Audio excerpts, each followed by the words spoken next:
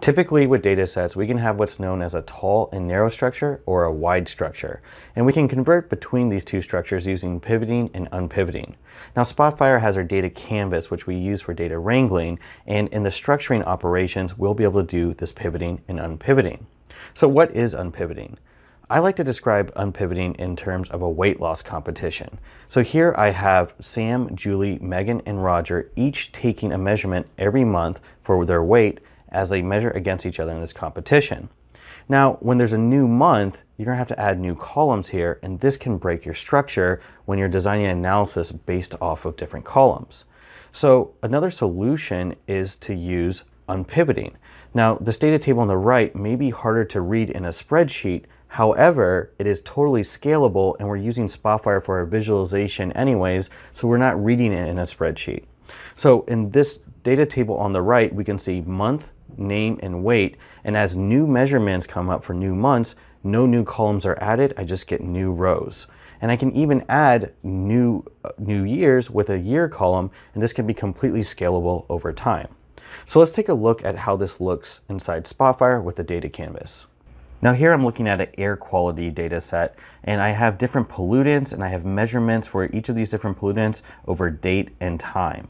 So let's say I want to visualize this with a time trend. So I'll just go ahead and add a line chart in here, and we can see over time, and I have one pollutant here. Now if I want to add another pollutant, I would have to hit the plus sign, and I would have to continue doing this. And there's not necessarily anything wrong with doing this, but this data set that's time series especially is probably better as a tall and narrow data structure. So in Spotfire, in my data canvas, I can go to air quality and I can add a transformation for unpivoting. So I'll go down to unpivot and I'll hit insert. Now here it'll ask me which columns I want to pass through. So I want date and time to be kept the same down each different row to transfer that through.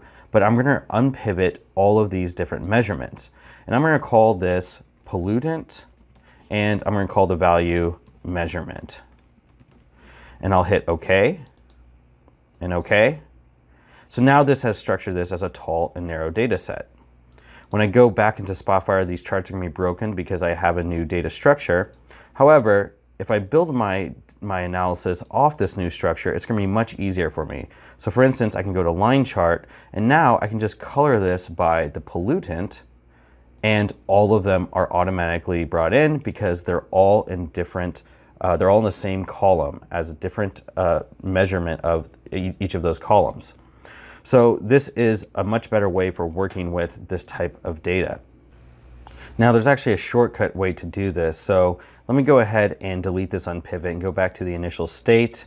And when I go to Spotfire, I can go into my data panel and I can select each of these pollutants, and I can hit unpivot right there, and I'll quickly do that.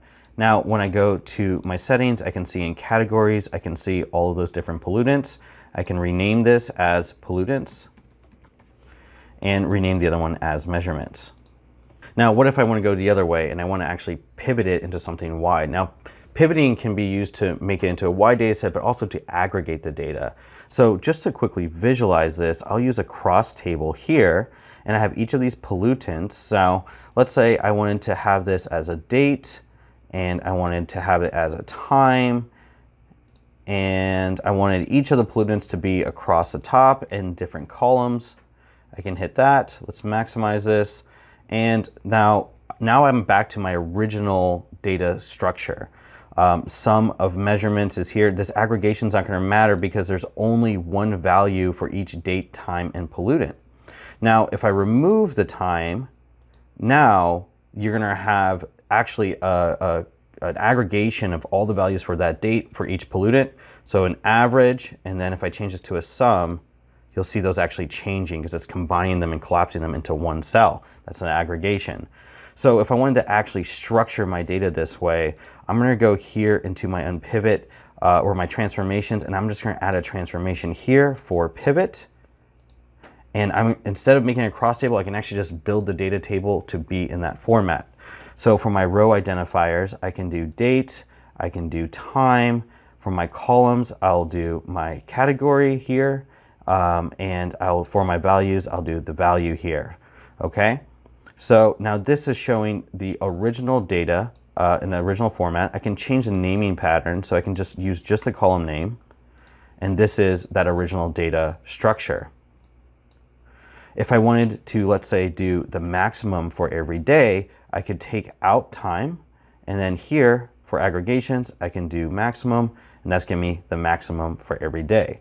So by hitting OK and OK, that now takes this data table and structures it with the maximum for each pollutant for every day and aggregates it that way, and I could build my visualization that way. Now, as a final consideration, pivoting and unpivoting operations can be very computationally expensive, especially with large data sets. So if you find yourself using one structure primarily, you might want to store it that way in your data source, and that way it comes in that structure when it gets to Spotfire, and you don't have to reconvert and restructure things every time you build a new analysis. And this can really speed up things and optimize your data flow.